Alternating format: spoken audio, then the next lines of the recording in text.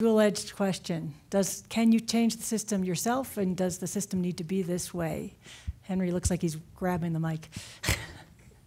So, I mean, I didn't take off any time between graduate school and postdoc, so I can't comment to that. I mean, I've been on hiring committees. You know, if there's a gap in the CV, people will wonder what it was. If you've got a good story for what you were doing, then it's probably not a problem. You know, you put in the cover letter what you were doing that year and why it was interesting, and I imagine if it's something interesting, then it probably is not a problem. As for how to change it, I think, or what you could possibly do. I mean, the problem is that the funding agencies or the funding bodies that lead to people being supported to do math are spread around the world, and the people doing your stuff are also unevenly spread around the world. I'm not sure how to fix that, save all of us living in the matrix, and then we don't have to travel. Ivan, you have some comments on this? So certainly, you know, it's a question of how much time you want to take. If you just wanted to take a year, you might possibly be able to get a postdoc and defer it for a year or do something of that. And that's a much safer bet. You know, if you want to go and teach for a year in some, you know, school district, or, you know, try something else. You know, if you go for a few years, the problem is that, you know, all of the forward progress you've made in your PhD gets, you know, you kind of lose track of everything that's going on. People lose track of you. You know, if on the other hand, you feel like you need to kind of reset the area of math that you're working in, there are options like spending a semester or a year at one of the, you know, the NSF-funded institutes, you know, MSRI, for instance, and, you know, immerse yourself in something different. Or, you know, also you can do summer internships and stuff like that, or you could work at more industrial sort of postdoc. So, you know, it's maybe depends on the type of math, but of course Microsoft is one option. Maybe there's still some stuff at Bell, or some of the other industry research labs have options. And that's also nice because it gives you another way of seeing how organizations run, and seeing kind of, and that can help you kind of motivate yourself to work harder, and once you see kind of a more corporate culture. Rafe, did you have a comment to add on this question? I've seen, you know, quite a lot of people over the years take time off, and, you know, I mean, we've hired, you know, at Stanford people who had taken 2 or 3 years off. I mean, I can think of at least 2 cases to work in the financial industry and then decided to get back into mathematics. I remember actually somebody who will remain nameless, but he became a well-known mathematician who I was a graduate student with, who was a student of Percy's, and Percy Diaconis, and he went off to live in a South Sea island for a year and came back and did very well at mathematics. So, you know, anything's possible if you have the will. But I think that, you know, what Henry said is that, you know, by and large it helps to have a good cover story, you know, when you come back, and to explain what you do. I think that people do care about that, and anytime you're applying for jobs, if there's sort of a year where it looks like you've been doing nothing, it's, you know, you really have to explain that. Okay, more questions in the audience. Sorry, there's one right here. Okay, so that one, then there was one back there, and then up here. Yeah. There's one up back there. So my first question would be, when's the right time to have kids, or is there a right time to have kids? And my second question would be that if you want to get into a new field because you feel it's interesting or it might relate to the work that you've been doing so far, but you don't speak the language, say for example random matrices, how do you get into that field and into the community? Come to PCMI. Oh, no, sorry. Let me answer the second question. I don't have kids yet, so. I think we're going to split this and stick to the second question and then to the first question. Yeah. So, you know, yeah, come to these sort of summer schools is a great place, and talk to people. Introduce yourself. Tell them, you know, I'm learning, I'm interested. And maybe find somebody who can mentor you and kind of point you in the direction of what you should read and how you should get into the field. While you're passing the microphone, I'll add some advice until we get to Irina. Switching fields, I don't think one does a huge leap for switch, but one gradually moves is sort of the best way to do it. You know, switching from pure algebra to analysis, very far apart things, might be a really bad idea. As a postdoc, you won't publish anything for a while. Yeah, I think there are definitely growing pains when you're switching areas. But one thing in the transition period, if you could find a problem that kind of bridges the two and forces you to learn the other side that you don't know very well, that is an easier transition. Yeah, sometimes also senior people switch areas. They take a sabbatical year, the whole year, to actually learn a new subject. Yes. And still, it's not switching across the whole spectrum, but like maybe to nearby area that where the random, you're working on SPDs and then you switch to random matrices. But some people, I've heard also of some people switching completely to completely different fields, and again, it takes time. So a sabbatical year is usually a good time for that, but not as a postdoc, yeah. Okay, so now we're going to tackle part 2, which was your first part of your question, which is when and if is the right time to have kids. This applies equally to men and women, I will say, and these days, especially with more equality, men have to think about this a lot as well. Get it back. Well, I can say, but I don't think there's a right time to have kids. I'm going to interrupt that. I mean, there isn't a wrong time, is what I was going to say. Yeah. Oh, yeah, okay. That's not, yeah. But there isn't a perfect time that now or never, and it's just depends on how you feel, I think, and it's very personal. It's always going to be difficult. So you're not, panelists are free not to say. I will say for myself what I think is helpful to hear. I have 2 kids. One was while I was tenure track, and one was my tenure baby. So, everyone said, don't have a kid while tenure track. It didn't stop me. It did get me to chair a committee on maternity leave, but, that's a different issue. Yeah, I have 2 boys. One was a postdoc year, and then the other one tenure track time. And yeah, you just, I don't know, like I wasn't ready to give up my math, and but still wanted to also balance the family, so I just sleep suffered, basically. Like I slept, slept less. Still sleep very little. But yeah, it's challenging. And talking to friends, sometimes you see people who do it very well, so you can ask them, what's the magic formula? Yeah. I don't think there's a magic formula. I don't think there is either. I don't have children myself, but I have friends who are in mathematics as well as in education who do have children. And I can tell you that there are people who had children while they were in graduate school, people who had children on a postdoc, people who had children when they were pre-tenure, post-tenure. So I think this answer is the right one. It's a personal choice. And I think it helps to have a really good network of support,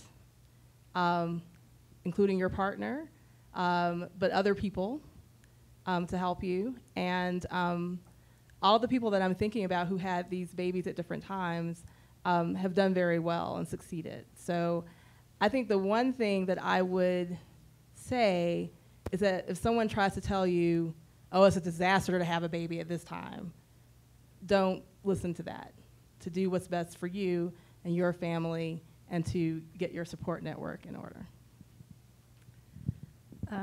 I got to my postdoc pregnant. I was told by my office mate that I should have waited until tenure. But I think there is a wrong time to have a baby. Don't wait until you're after 40. It makes it much more difficult. There are a lot of issues. Have a baby when you're younger. It's easier to stay up late and deal with whatever is necessary. You have much more energy. I think having a child also made me a more efficient person at work. We didn't have internet at that time, but I couldn't go on Facebook or something and play all day like my friends could, or whatever we were doing at that time to waste time. I had to be very efficient. Now I'm doing work so that then in the evening I can go home and play choo-choo train or whatever we were playing, right? So there's time to work efficiently, and then there's time when you are with your child. And they're not separate. You know, there's nothing to stop you from doing math with a kid in a Bjorn. At a conference, I've given a lecture with a kid there. He was sick, I couldn't leave him, so he was there, I lectured. You know, there's no wrong time. Okay, I know there's a question. Just one quick. Yeah, sorry. So someone once commented to me that you'll always discover. It was about having children, but I think it applies to many other things.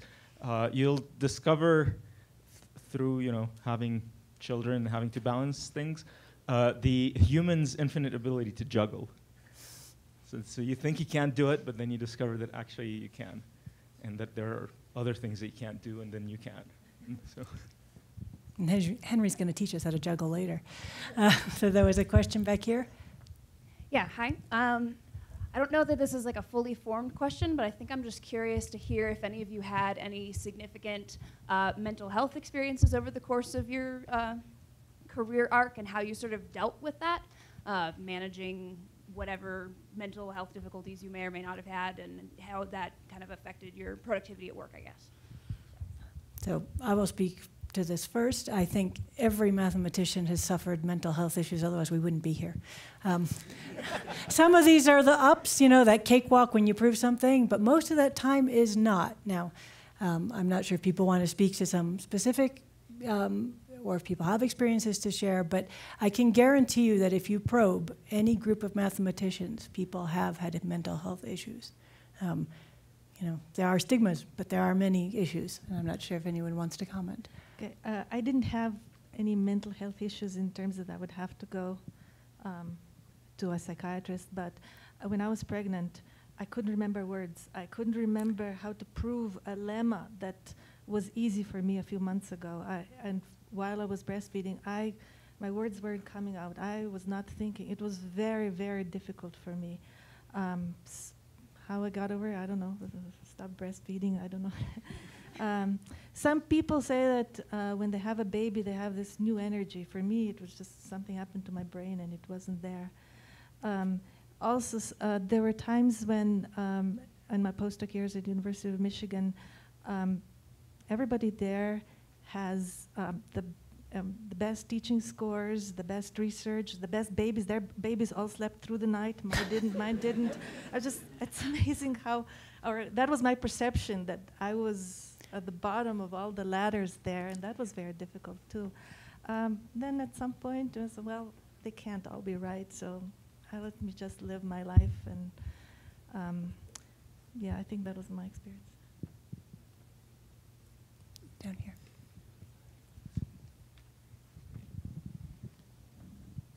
So I actually had a fair number of health problems in graduate school. I got very sick my second year. And I had some problems my fifth year too, and I was incredibly depressed, basically was ready to quit, didn't want to do this anymore, I was done. That's totally normal. That's totally normal. Even into my sixth year, I was applying for postdocs. I wasn't sure that's what I wanted to do. I got to my postdoc and I was still not quite sure that's what I wanted to do. So I guess what I would say is it's normal, but that doesn't mean that you have to treat it like it's okay. So, I mean, I didn't wind up going to therapy, but I had friends who did, and they were really self-conscious about the fact that they were seeing a therapist, the fact that they were on antidepressants, but like, if that helps, if that makes things better, then that's what you should do. The other thing is that I think it's really easy to get wrapped up, like too wrapped up in the department or in math. Like, not the doing of the math, but like the being around the same people who do math all the time and thinking that your advisor's opinion of you is your entire world and like this is everything, right? So get another perspective, and if that other perspective comes from going to therapy, that is a great use of therapy, right?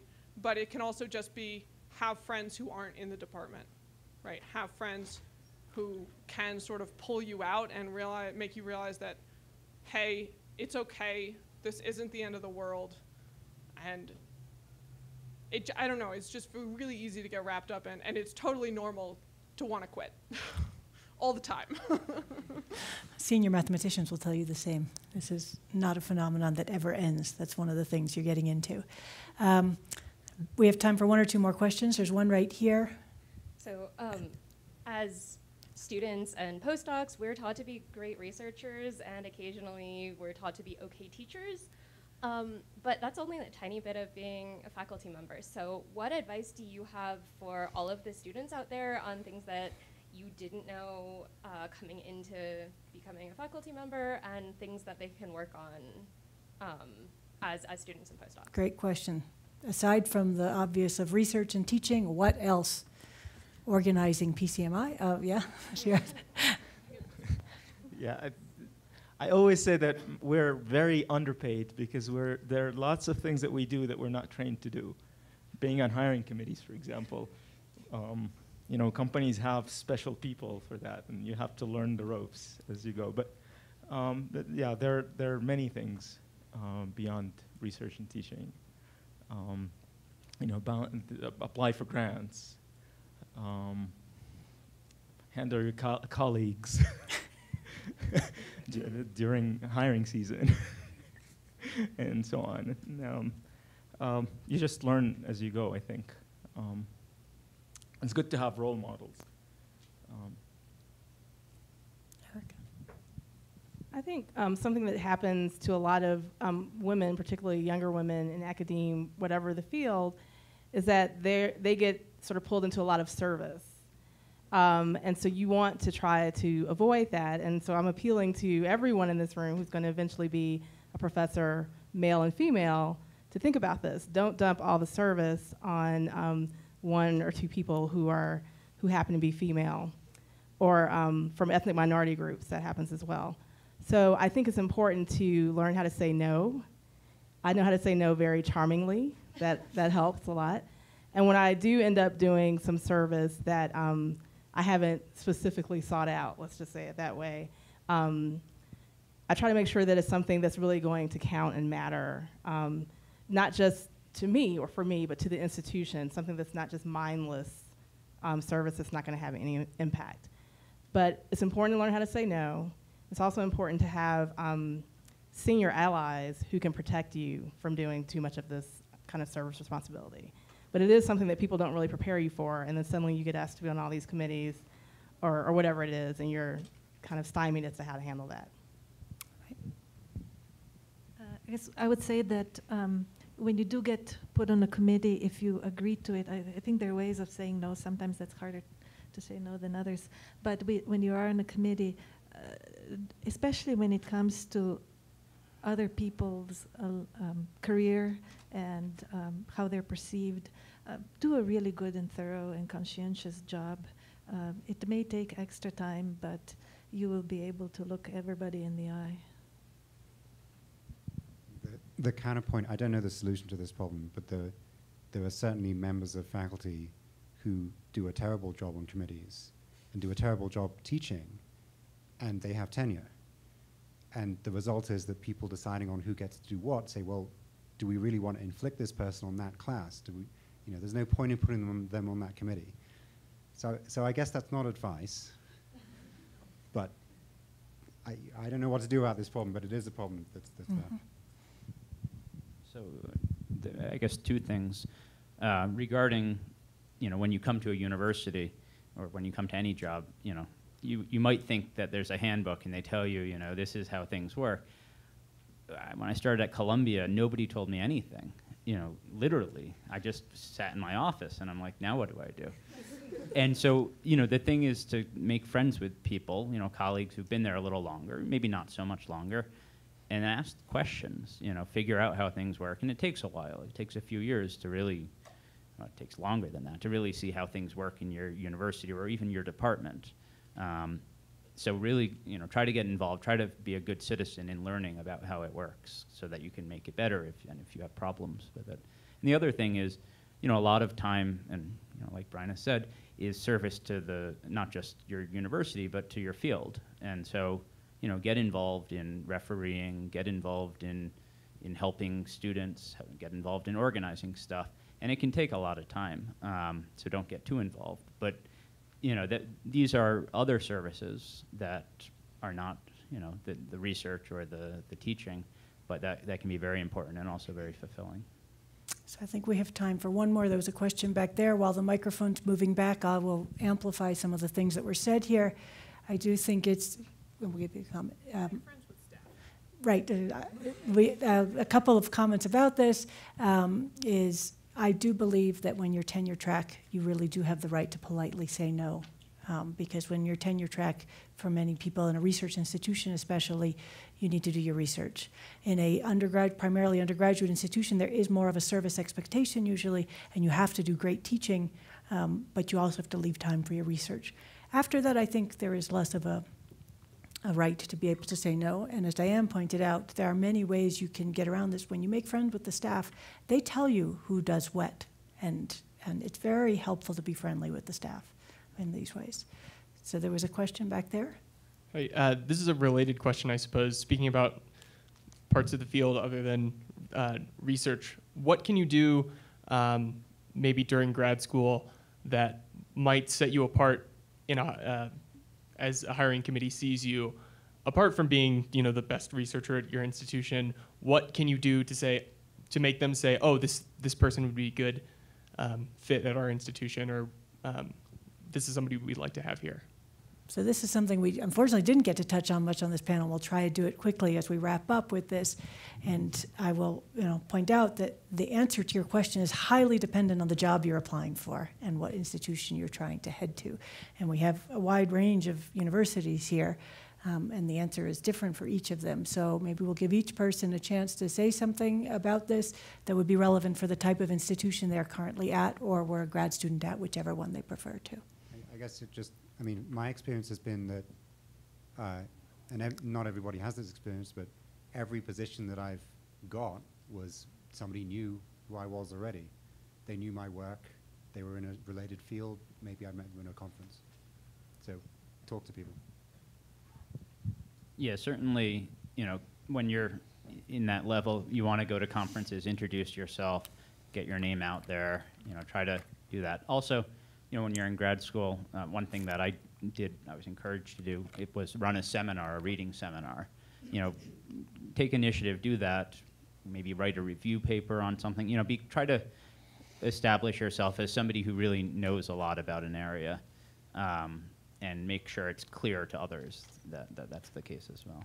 And get a good mentor for when you're applying, because ultimately it's going to be a case-by-case thing. And if you don't have somebody there walking you through the process, and this is true in many ways, when you get offers and stuff, if you don't have somebody there telling you, wait on this one, don't take this one, you'll get, pushed into something that you don't want to be doing. So as it's passed to Irina, for example, the cover letter going to her institution versus the cover letter going to my institution, these are two separate, completely separate things. Yes. I'm at a liberal arts college, so teaching is very important for us. If you have only taught recitation sections, we are not likely to look at you very carefully.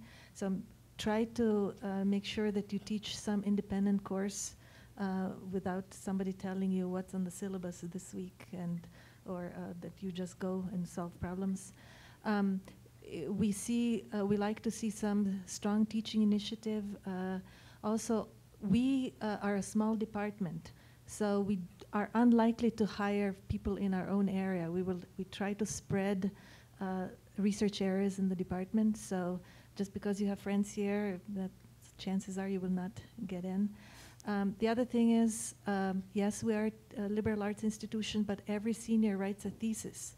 And they all want to write a thesis about this, connecting this and that part of math. So professors have to be generalists and be able to help these students who want to connect the disparate things. So we want to see good research for you. Just because you barely passed your PhD thesis, that's not good enough for us. You really have to have ideas for undergraduate projects and so on. What I would say is very, I think, education field relevant, and I think it would raise anxiety if I told you what would make you stand out in education. So I'm going to not say that. I encourage you to ask Erica afterwards in private. So it is good to have a mentor who would help you, especially when it gets to the point of the interview. Giving a good talk, job talk, is very important. A lot of people give very technical talks and don't realize how many, the whole department is coming. They know only 10% maybe of the vocabulary that you're going to use. And for a young person, it's very difficult to actually hit the right level. And having a mentor who's experienced, who would, listen to your talk and ahead of time and give you advice is very important. And also to be, if people know you, the department know about your research, then your file has a higher chance of being picked up from the list of 400, 600 files. And teaching, even at a research institute, teaching is, you don't want flags to be raised by, so someone is defending your file and someone else says, but their teaching sucks, and they give a bad colloquium talk. That actually makes it very difficult, even if someone is trying to defend your case, even for them. It's going to be difficult. So yeah. So I guess I can't say a lot about hiring practices, but I think, knowing people, that's sort of the easiest way to, particularly if you're looking for a postdoc, if you know someone in your field that you're really interested in working with, you should, reach out to them, talk to them before you apply, right? Like, don't just do it in the application phase. I guess the other thing I would say is not really an advice about like what would make your application stand out, but something that's really helped me this year with putting applications together is that if you have other friends who are also applying, I would very much encourage you to sit down in a group and actually like set aside some time every week to start getting those application materials together early and submitting them early. It makes the whole process go much, much better. Especially if you have letter writers and you want them to look at your materials before they write the letter, get it to them early. Many of your letter writers will be writing 20, 30, 40 letters in a year. Okay, you don't want to be the 35th letter they're writing. So I strongly encourage all of you to seek out the panelists or any other person who is here for advice.